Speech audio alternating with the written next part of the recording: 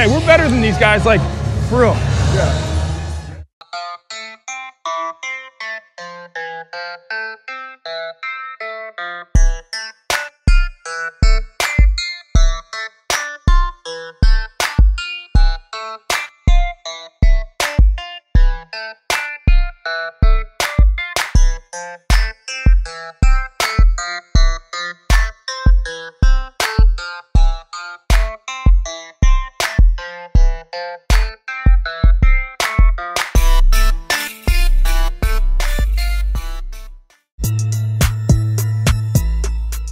With the 7th overall pick, the Panthers selected Auburn defensive tackle Derrick Brown, which would immediately improve the interior defensive line.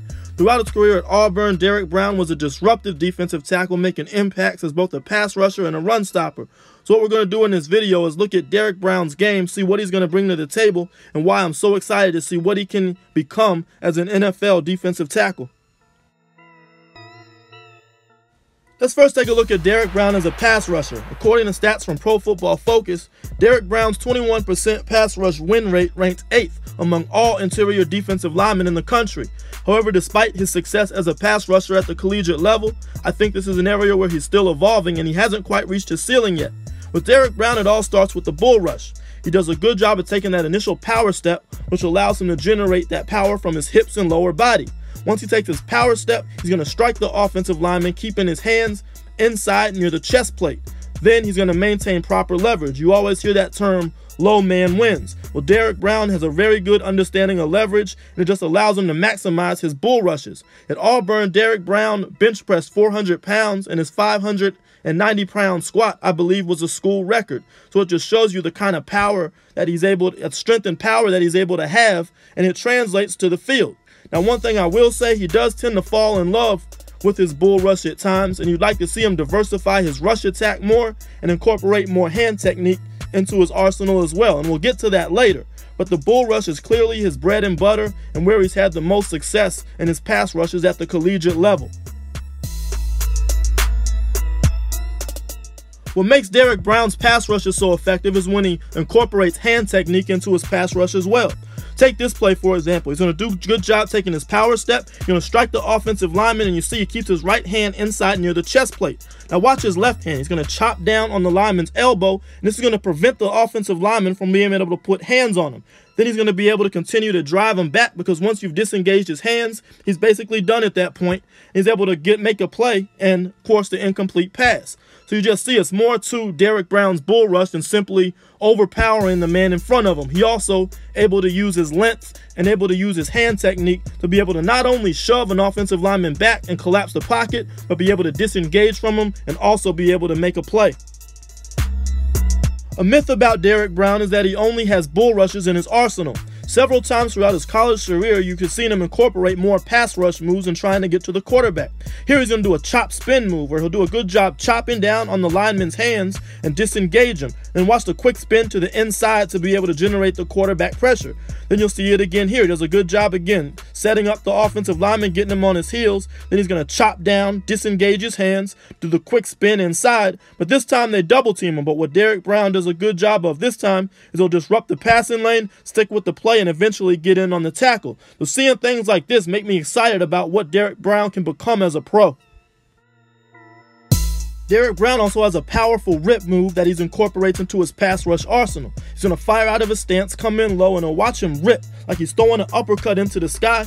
It's going to knock off the offensive lineman off balance. Now watch him point his toes to the quarterback so he can collapse the pocket, turn, and make the sack there. So right there he just shows a lot of power and athleticism to be able to rip through the lineman, turn the corner, and be able to generate the sack.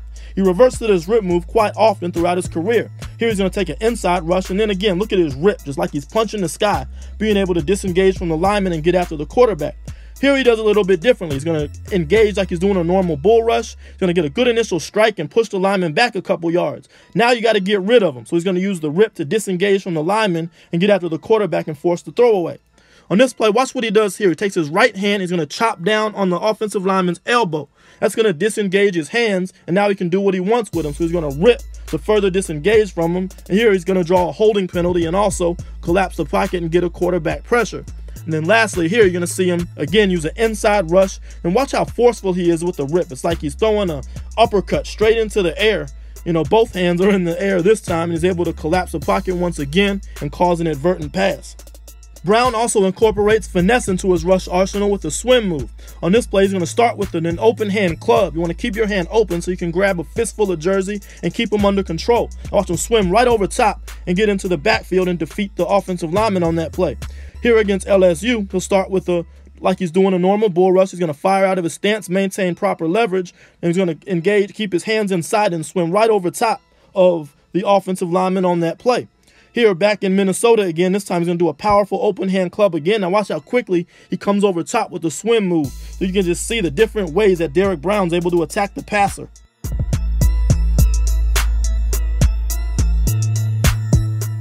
When you're a dominant bull rusher like Derrick Brown, you know, a power rusher, it's important to have moves in your arsenal to be able to exit and be able to disengage from the offensive lineman and get after the quarterback. One way to do that is the forklift. What Brown will do here, he's going to fire off his stance and get that initial punch like he's doing a bull rush. So in this case, what he'll do, watch his left hand's going to be in the inside near the chest plate of the lineman, and his right hand's going to come from the lineman's armpit and push his hand up. So by pushing his hand up, now he's got complete control over the lineman's hands. He's got proper leverage. Now watch what he's able to do as a result. He's just going to be able to toss him aside and be able to beat him and get after the quarterback to generate another pressure. So as you can see, Derrick Brown is evolving as a pass rusher. I'm excited to see what he can be as a pro as he continues to polish up on his hand technique and pass rush moves. Next, let's talk about Derrick Brown's versatility. He has the ability to play all of the defensive line positions, whether the zero technique over the top of center, shade to either side as a 1 technique, outside of the guard as a 3 technique, or even play 5 technique defensive end. Here against Florida, Auburn's going to be in this 30 front with the 2-3 techniques, and Derrick Brown's going to be on the 3 outside of the guard. He's going to get a good initial strike here. Now watch him do this rip. Now watch him dip and bend the corner here like a defensive end. It just shows you the upside he has as a pass rusher. He's able to get in on the sack. So things like that excite me about what he can become at the next level. Here at the 5 technique, Derrick Brown's going to rush the passer and get a good initial punch, knocking the lineman back. But watch him here redirect and be able to get after the quarterback and cause the forced fumble. And on this next play, he's going to be at the 5 technique defensive end again. What he'll do here, he's going to come out, fire out of his stance. Now watch him give a little shake and do an open hand club move with his right hand. He's able to disengage from the tackle, get after the quarterback, and get another sack. On this last play, he'll be against Greg Little, who I'm sure you're all familiar with. What he'll do here, he's lined up as a 5 technique outside of Greg Little to tackle. Here he's going to do a quick little swim right over Greg Little over the top, give him a little shake, get into the backfield, and make the play. So you just see the versatility that Derrick Brown has. What stands out about Derrick Brown on film is his elite ball get-off. He has great snap anticipation, but not only that, he just comes out of his stance like coming out of a cannon. He maintains a good low pad level. He has good hand placement to drive the blocker into the backfield, and he does a good job of shedding him and being able to get in and make tackles for loss. Here against Alabama, you just see how quickly he's able to get off the ball. He gets underneath the linemen, able to stand him up, shed him, and be able to make the tackle for a loss. So his elite ball get-off, explosion out of his stance, all these factors just helped him be such a productive run defender in college. My favorite play was his upcoming one against Oregon, where you see Auburn backed up against the goal line. Just watch Derrick Brown fire out of his stance like a cannon, pushing the offensive lineman 3, 4, 5 yards back, getting into the backfield and causing that disruption. And here against Tennessee, once again, you'll see Derrick Brown coming out of his stance. You'll see he gets a head start on all of his teammates. He beats the lineman to the point of attack. He's able to get into the backfield and, again, be so disruptive against the run because of his elite ball get-off.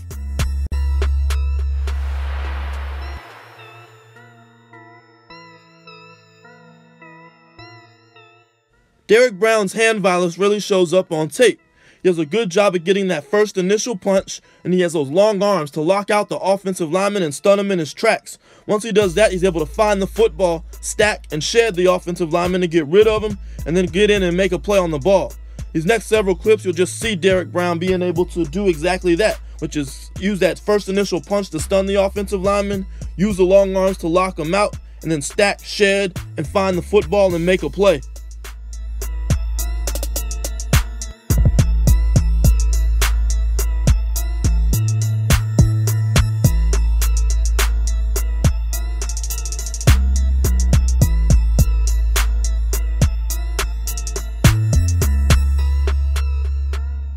So when you put it all together, his power step, his strong initial punch, his elite ball get off, he's very effective at controlling the line of scrimmage, particularly in short yardage situations.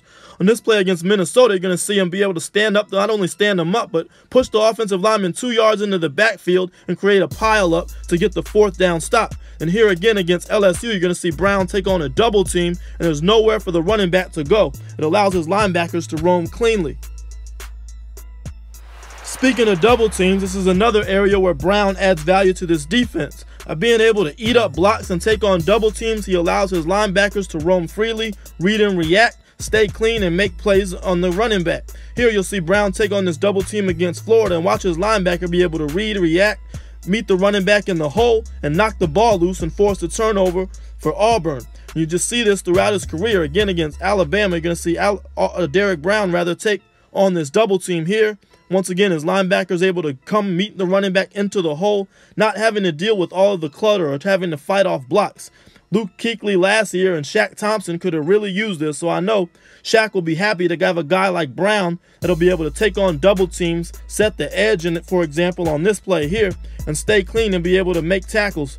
So that's another area where Derrick Brown will add value to the defense, except this won't show up on the stat sheet. So you just see the various ways that he can impact the game without even putting numbers into a box score. So his overall skill set allows him to control and penetrate gaps effectively. These are the traits that make him such an elite run defender. We talked earlier about his elite ball get off. Here you'll see he's able to fire out of his stance and leave the offensive lineman in the dust. He never had a chance from the start, and he's able to get in the backfield and get a tackle for a loss. Because of that quick first step, he's very difficult to reach block. Like on this play, the lineman's supposed to reach block him here, but Brown's able to get his head across, and when with his fire out of his stance the way he does and stay low and maintain that leverage, he pushes the guard back into the running back, getting the tackle for a loss. Here he's able to get the play down from the opposite side. He gets his head across the lineman. That quick first step makes it difficult for the lineman to seal him off. He's able to once again get in on the tackle. And lastly, you'll see they're going to try to run this outside zone towards Derrick Brown's side, but here he's able to control the line of scrimmage, force the play inside to where his help is, and they're able to gang tackle and limit any additional yards. And last but not least, I really like Derrick Brown's motor, as he's always hustling and plays to the whistle. On his first play, he's going to try this bull rush against Alabama, but he's not going to be successful in getting to the quarterback. But here he doesn't give up on the play. Watch how he continuously pursues the quarterback downfield and gets the big hit on the sideline. Then on this next play, Auburn's going to try to run this stunt here. And Derrick Brown's going to realize that he's not going to be able to get to the quarterback in time. So instead, he's going to read his eyes, disrupt the passing lane, get his hands up, and bat the ball down. And he keeps playing once the quarterback catches it, and he's able to tackle him to get the tackle for a loss on that play. Here, Minnesota's going to try to run a screen. Derrick Brown recognizes the screen, and watch, he still never gives up on the play, chases the wide receiver down from behind, and prevents him from getting the first down. And lastly, here in the red zone against Texas A&M, you're going to watch Derrick Brown not be able to have another unsuccessful bull rush, but instead of giving up on the play, he stays with it, reads the quarterback's eyes, he's able to disrupt the passing lane and bat the ball down.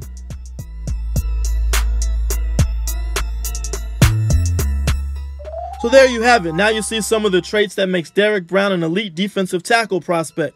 He has a very quick first step, very explosive, and very disruptive in both the run and the pass. I want to see him continue to evolve his hand technique and evolve as a pass rusher, as I think those specific traits will allow him to be an all-pro in this league for years to come.